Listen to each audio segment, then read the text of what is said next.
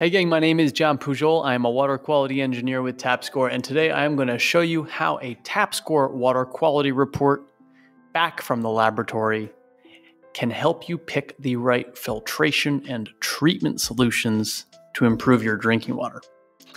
And this is what I want to talk about mostly in this video, is how to navigate this water treatment section.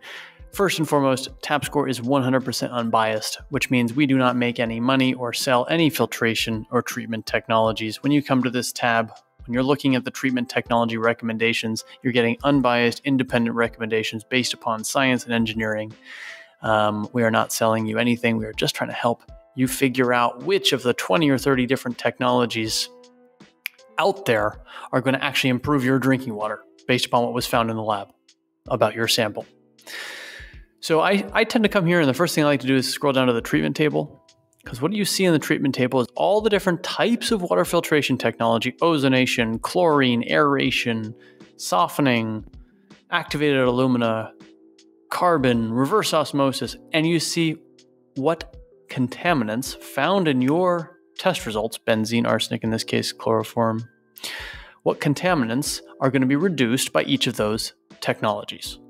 So you'll see here, like, reverse osmosis is going to do a lot of work for you. It doesn't do everything. It won't deal with the boron or the total coliform. So you might want, either a chlorine drip or an ozonator, or personally, I'm looking for UV because that's what I would go for, a UV system to remediate this coliform issue. But the treatment table is only part of the story. You can come back here, and on the report, you see more detailed analysis of how each of these technologies is going to reduce certain contaminants and not reduce certain contaminants.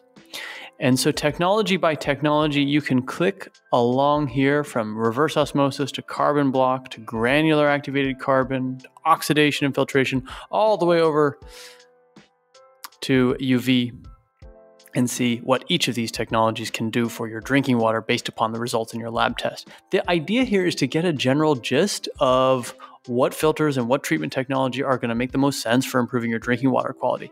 You may ultimately want to share this with a nearby provider. Send your report to a professional and get a quote, and you click this button for nearby providers, and it'll walk you through the process of sending an email to various WQA certified professionals in your area so that you can send them a version of your report and get them to give you a quote or give you an estimate on what kinds of filtration treatment they would suggest installing at your home or in your building. So if you have any questions at all about water filtration and treatment, please don't be shy. Ask them in the comments section below, or you can go to our blog, or you can talk to our team at mytapscore.com. We're here to help. Thank you for listening. Bye-bye.